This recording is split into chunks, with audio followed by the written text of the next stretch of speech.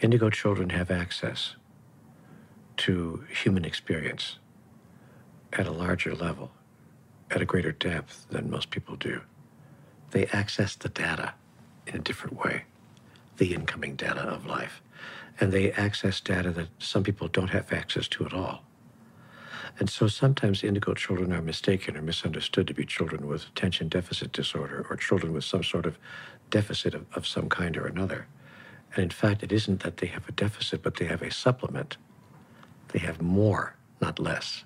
If we have our indigo children mask their spiritual gifts with substances like Ritalin or fast food that's being sold on school campuses for lunch, then we are literally shackling these children. We're putting them into chemical straitjackets. When you're trying to put them in a curriculum in a school system where they have to learn a little bit about everything kind of in a spiral as they're growing, that doesn't work for them because they want to take a subject, grab onto it, sink their teeth in, and go until they've gotten to a point where they're finished with that subject. Then they come back and grab another one. A lot of these kids really need to be in private school or home tutored. So unfortunately, when you're in groups of 20, 30, 40 kids, you have to behave. You have to be able to sit there for an hour, 45 minutes, 55 minutes. And for many of them, that's just asking too much. In my life, I've been diagnosed bipolar, manic depressive, schizophrenic, psychotic.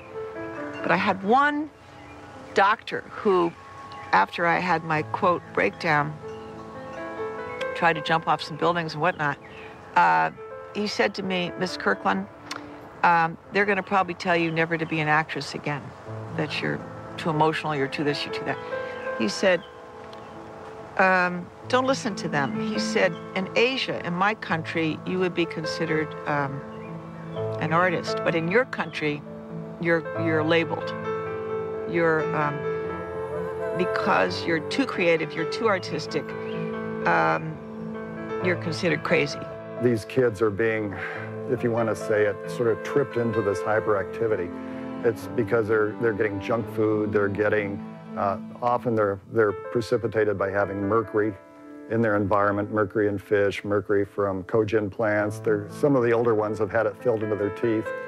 And then also there's the fact that the younger ones are getting it actually through vaccinations. A lot of these young children will be quite normal, and, well, what we call normal, until they're tripped into having vaccinations, repeated vaccinations throughout childhood with thimerosal, which is a mercury-based preservative. I can't imagine any kind of artificial substance or pharmaceutical or drug that you could put into the body of a child that could substitute for or provide you with more profound or deeper impact than love, caring, compassion, and acceptance.